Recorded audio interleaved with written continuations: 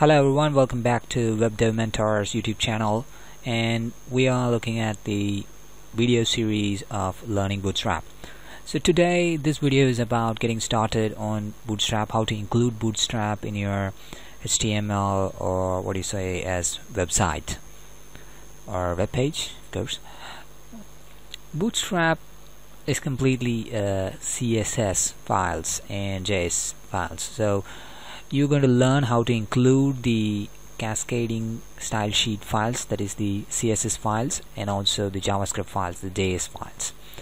So I'm going to use my IDE, which is the Sublime Text, in order to do this project. So you can use any kind of IDE, and if you remember in the last video I've just extracted those Bootstrap files, the three folders, the CSS folder, the fonts folder, and the JS folder on the Bootstrap folder of Web Dev Mentors, and here it is. So this is the Bootstrap folder, and CSS, fonts, and JS. So we have already seen what are the contents of each folder. So if you want to know what it is, you can go back to the first video, that is the getting introduction on Bootstrap, so that you can see it. Well, of course, while doing this project we will be looking forward to it, so you don't have to worry about it. So I'm going to use this folder for my project. So what I'm going to do is that I'm going to open my Sublime Text and just drag it and drop it, and that's it. So it's going to get my folders in here. So as we have already seen, CSS has these Bootstrap theme and Bootstrap CSS, and JS folder has the minified version and the normal version of the bootstrap.js. So I'm going to use the minified version of both the files, the JS files and the CSS files. So before going into inclusion of these files into the HTML file, I'll just show you what is the difference between the CSS file and the minified file of the CSS. So this is the main CSS file that you can see, and let's get it straight to the last line of the CSS. That is something around 5785. Okay, now in this Bootstrap minified file we're seeing just 7 lines. So what happened is that they've removed the spaces and tabs completely. All you can see is the code in a single line. There's no space, there's no tab, there is no enter, there's no return or anything. There's no white spaces between anything. So all you see is pure code. That is the minified version, and we can also see that for the JavaScript of Bootstrap. So this is the JavaScript file, the main file that is not minified actually, which has something around 1951 lines, and bootstrap.min, that is the minified version of the JavaScript, has 6 lines. That is actually 1 line of JavaScript. So this is the difference between the normal file and the minified version. So there is no space or tabs that will be there in a minified version. So they will be less in size, so it can load faster, so your website will be faster. So let's get started. I'm going to create a new file. Let's save it before starting it. I'm going to save it as index.html, and here it is. Just get added in here. So why index? Index is the first file that your server will be looking in any folder and displaying them. So this is the first file that your server would be checking for. If there's an index, it will be just displaying it, and we're gonna use this index file straight away. So I'm gonna, as I said in the last video, it is going to be very basic. I'm not going to go through it very fast. So I'm going to enter the basic HTML and also the part where you include the Bootstrap CSS file and also the JavaScript file. So as we start with it, we're just kind of starting with the HTML tag. People who knows about HTML and people who have already done HTML coding, something like you created a website or at least tried it, you'll be knowing most of the tags, so it's not going to be a problem.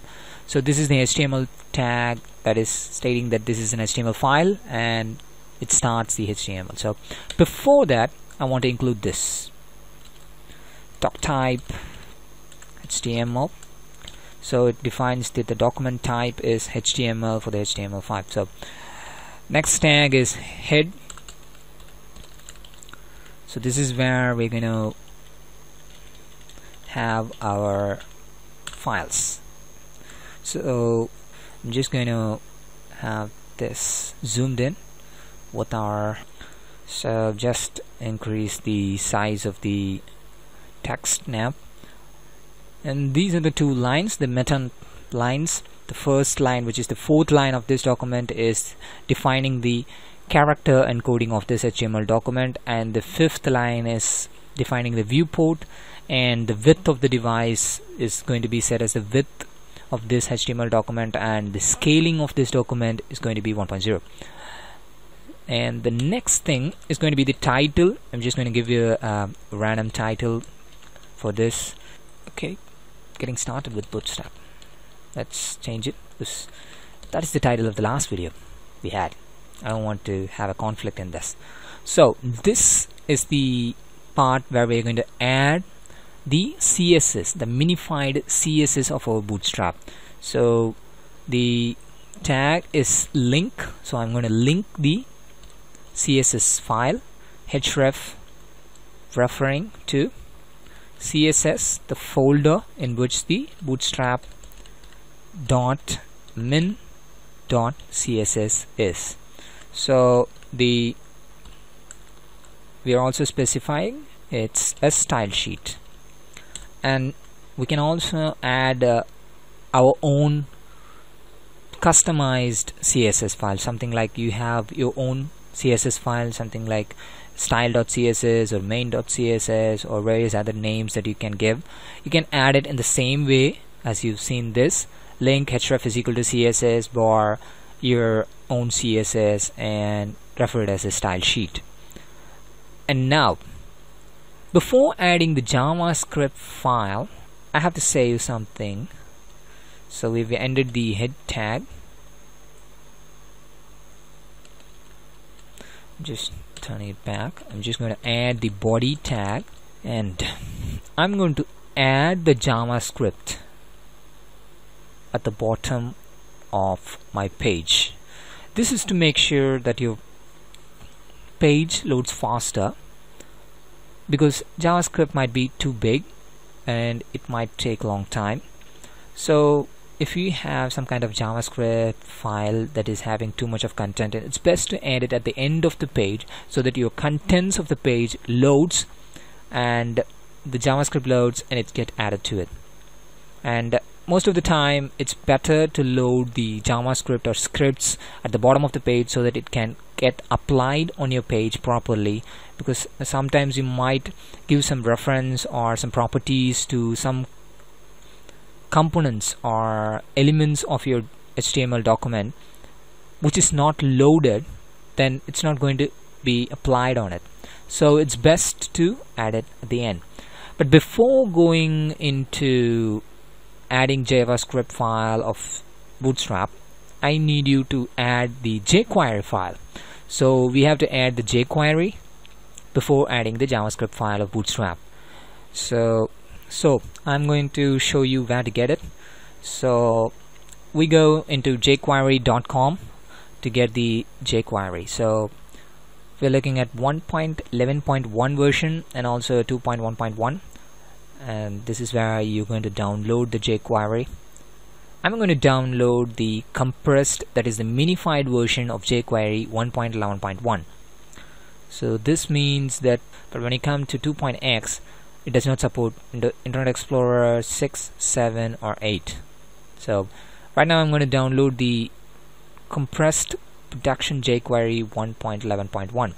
So I've opened it. I'm just going to copy it, open another file in JS folder and save it as jquery.js. You can also say it as jquery.min.js or jquery.1.11.1.min.js, but again, it's not completely necessary. You're just going to use it as jQuery.js, and I'm going to save it. Just saved it. It's automatically going to get converted into a proper JS files look.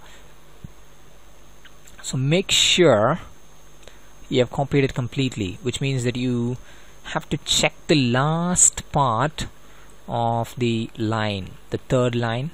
I'm having 3 lines, so I'm having a semicolon, and in here also there will be a semicolon with a bracket. Yep, it's there.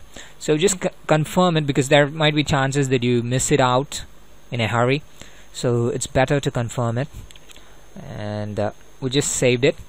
So before adding the JS, I'm just going to add the jQuery. So we need this jQuery because the JavaScript of Bootstrap uses jQuery. So sorry, I was actually adding the CDN. Sorry for that, because that was my practice. I used to add CDNs. Yeah, okay, let me show you. There is a CDN as well. So just go back, and you can see that. Just download it. You can go for the CDN. This is it. So if you want this, you can just use it, CDN, but I'm not going to use it as we are doing it in the local project. You can use it. The main advantage of using the CDN is that if someone else has used this particular script in their website, and your visitor or your current subscriber have already used a website that has this line, they might have already had the jQuery file in their cache. So what happens is that it looks so fast because of the reason that this jQuery file will be in the cache of that browser, so you don't have to wait till it loads, so your website will be loading very faster. But some disadvantage might have is that this CDN might not work if the CDN server is not working properly. Well, it's highly impossible, because these people make sure that this CDN network is working perfectly. Of course, it's up to you to make the decision. It gives you a slight edge on the speed of the website, but again, it's up to you to make those decisions. So we're gonna add it, jQuery.js, and just gonna close the script. So once I've added it, I'm going to add the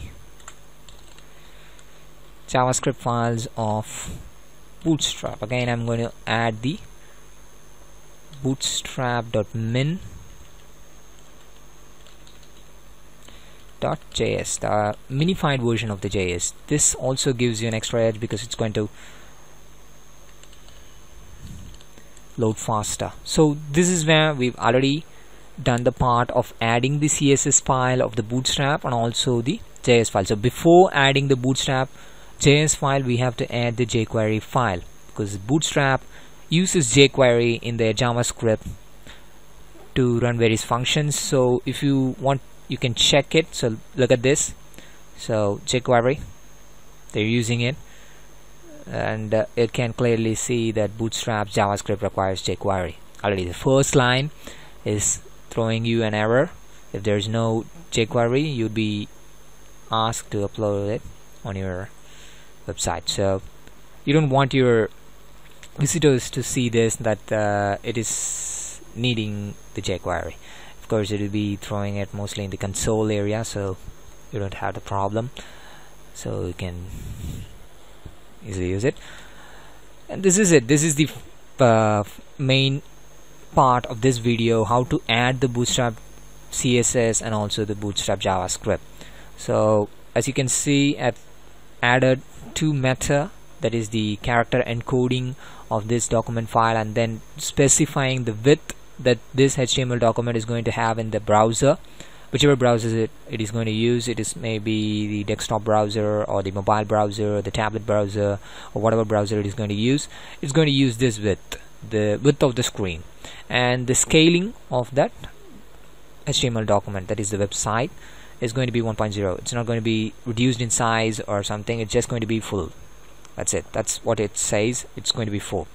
And we have given a title for it, and then we have added the bootstrap.min.js. It's the minified version of the Bootstrap cascading style sheet file.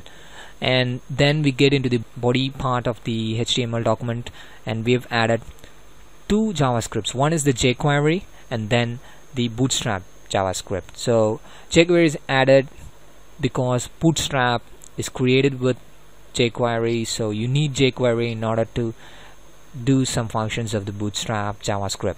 So you have to add Jquery into your file. Sorry about that message. And then the next part is we just have to check it. So I'm going to check it, Bootstrap index.html. Okay, I think I have made a mistake in here. It has to be Bootstrap, not Bootstrap.